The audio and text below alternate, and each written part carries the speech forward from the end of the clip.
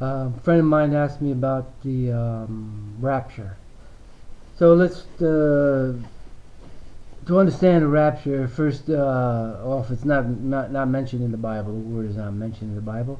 The second thing is the total misconception that people go to heaven when they die, or else down below, hell. And people believe that they have an immortal soul, that they're going to live forever. Some of them believe they lived before they came to the earth. They were angels or something, although they can't remember it. Some say they can, but there's a lot of deception in the world. But is this true? Every religion has something like that. The afterlife, the happy hunting ground. This is something that is people will believe even if you show them from the Bible that it's not in the Bible. That teaching is not true. That's a pagan teaching. They'll still hold on to it because it's in their heart, something in their heart. And this comes from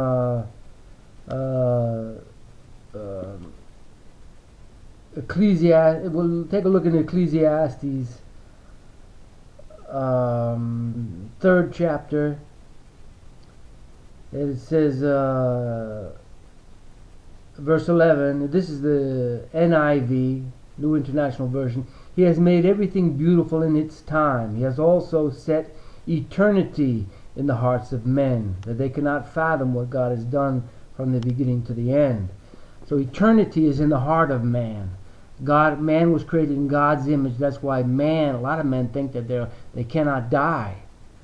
But they can. When you lose an eye, you can't see anymore. When you lose your brain, you can't think anymore. When everything dies, you're gone. That's the physical fact. You know that. But some people think, well, they're so spiritual, they know better than that. And it's probably because God set eternity in the heart of man that they don't think they can die. But that is wrong. They have the capability to live forever. God has put that in their heart, but only through Jesus Christ can that be realized, and only on His terms. Now, a lot of people think they're going to heaven, but the Bible says to Jehovah the heavens belong, and the earth He has given to the sons of man. They don't belong up there. We weren't created angels. When God created man from the dust, and the man sinned, He told him, "For thou will return to the dust, for dust thou art. I made you from the dust. I made you in my image." And you have these powers and abilities to think and reason, even to think of forever. But you will return to the dust in the day that you eat from that fruit. You don't have immortality. For dust, you're dust. That's all you are. And to dust you will return. Not to heaven. Neither did He say He was going to burn him in hell. But that's it. Dust to dust. No more. No more anything. And these teachings of the rapture and everything, that's what people lure oh, you come into our church, man, and you're not going to have to go through any tribulation. God's just going to rapture you right up to heaven, and it's all a bull cocking story, and a lot of them know it, and they just, hey, we got a good thing going here, we're making a lot of money. We set up a church here. Hey, we really got things rolling. We got a lot of people. And the truth is, it's a lie. As far as going to heaven goes, they got some idea that what are they going to do in heaven? Sit out around there and play harps or whatever it is. But man was created. The earth. The Bible says, but the earth He has given to the sons of man. So why do you think Jesus said, "Pray thy kingdom come, thy will be done in earth as it is in heaven"? Why do you think that Jesus said, "The meek shall inherit the earth"? Why do you think all those prophecies were written in Isaiah? The lamb and the lion shall feed as one. They will build houses and have occupancy. They will not build and another have occupancy. In the Revelation 21, it says, the tent of God is with mankind. Descends down from New Jerusalem, descends down from heaven to the earth. It's all about the earth. And it's going to be like heaven on the earth, or what people think of heaven. That's where it's going to be good. And that's what's real. God's not a fairy tale. He don't make up stories. And everything he tells, he proves. It's true, through facts. You see, that's where our faith is, not in some fairy tale. But you're not condemned if you don't know the truth from the Bible. People don't search enough, you know. And you can blame them for that. But if people know the truth from the Bible, that doesn't condemn them and it doesn't make them righteous. It depends upon who you are. And God knows you, people. He knows what's in their heart.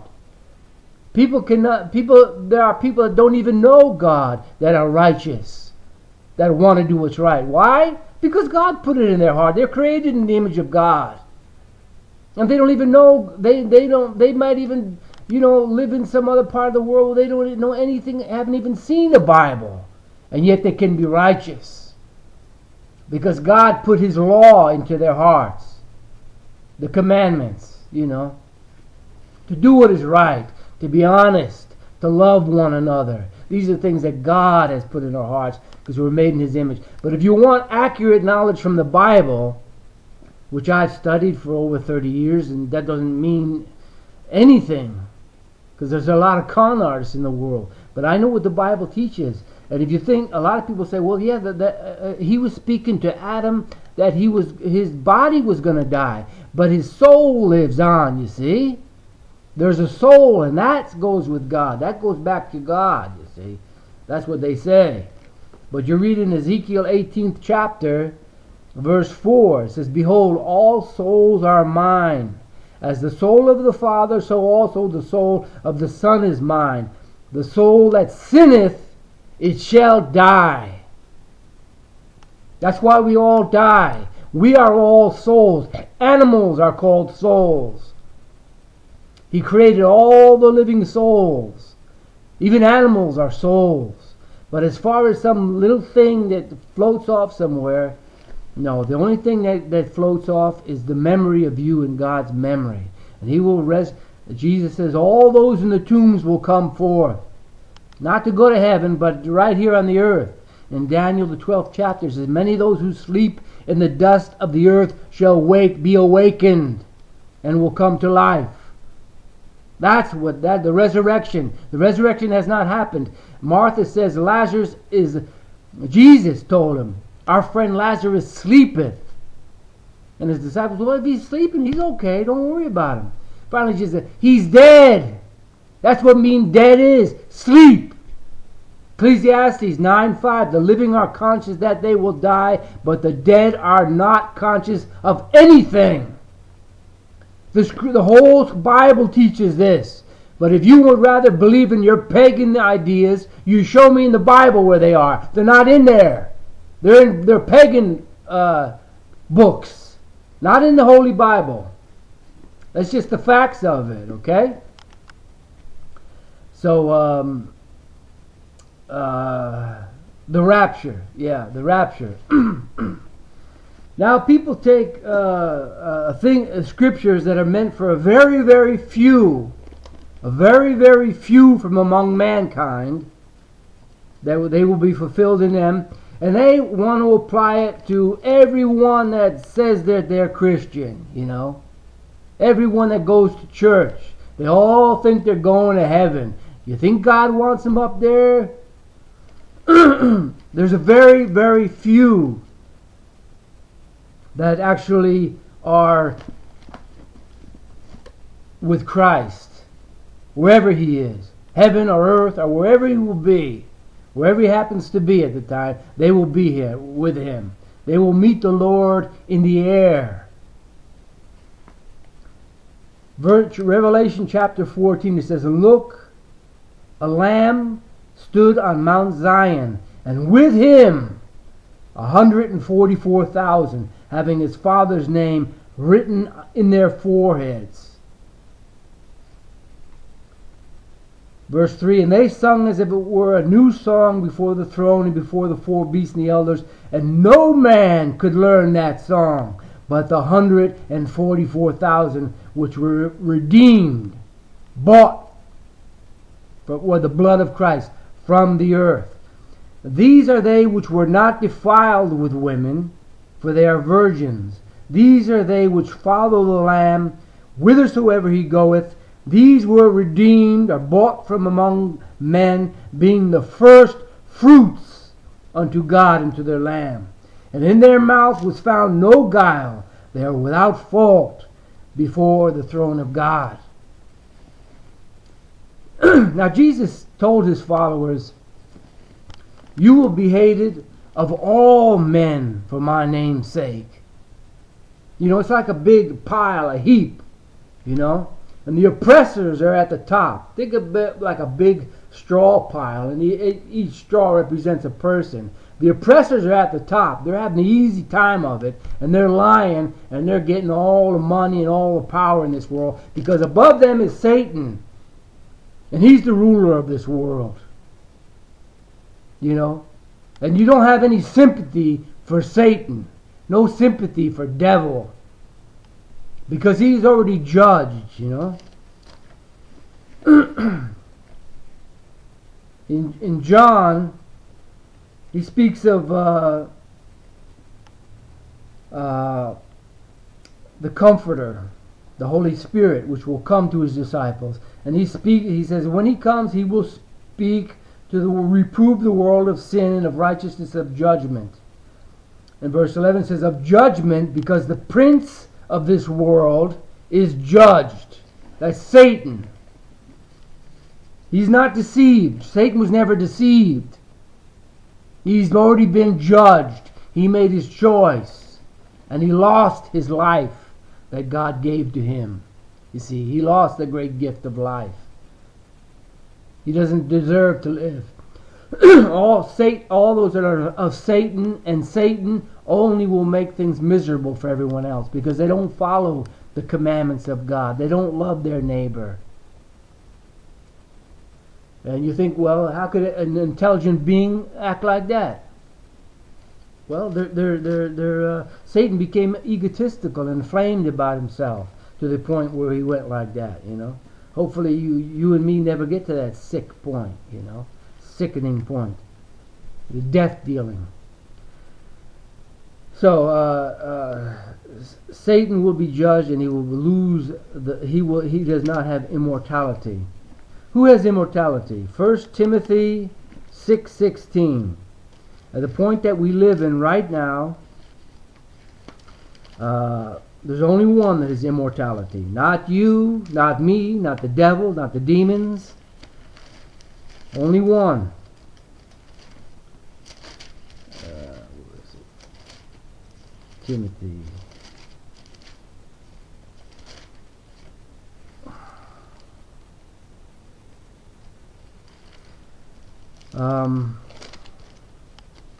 First Timothy 6:16.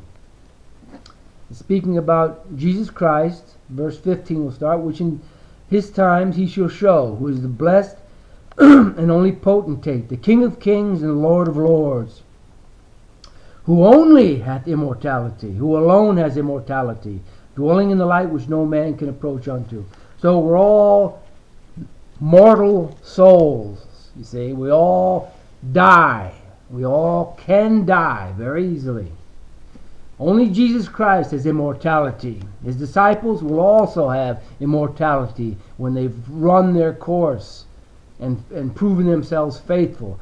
But these disciples are not just churchgoers. They are those that follow the Lamb whithersoever he goeth. They are hated among men.